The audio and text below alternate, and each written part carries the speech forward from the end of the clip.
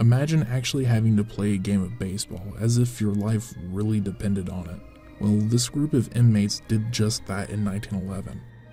The Wyoming State Penitentiary All-Stars was made up of felons, some convicted of heinous crimes such as murder, but they were awarded a stay of execution if they kept winning. They went on to wipe the floor with the teams that they played, knowing exactly what was on the line. But after the fourth game, allegations of illegal gambling and bets were being made that shut the whole program down. Watch the full video about the program here on my channel. I'll see you there.